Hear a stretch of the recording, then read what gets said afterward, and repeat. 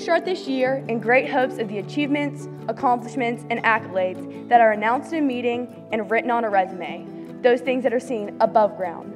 But the real growth and strength and joy this year and all years will come from the spreading and tightening of our relational roots, from the privilege of knowing, caring for, and celebrating one another.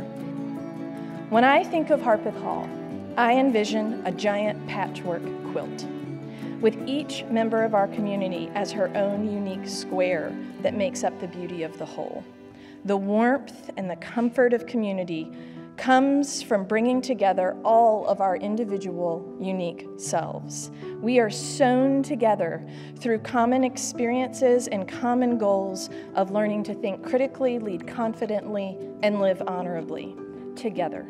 Our varied perspectives make us stronger, and I believe it is incumbent upon us to steep our interactions with one another in kindness.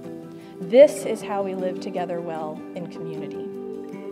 I've been thinking quite a bit, maybe even ruminating about what it means to be quote-unquote smart.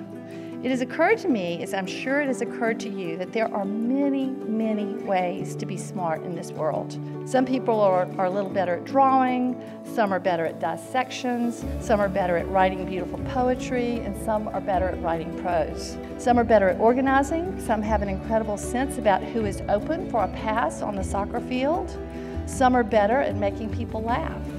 There are hundreds of ways to be smart, and I admire all of them.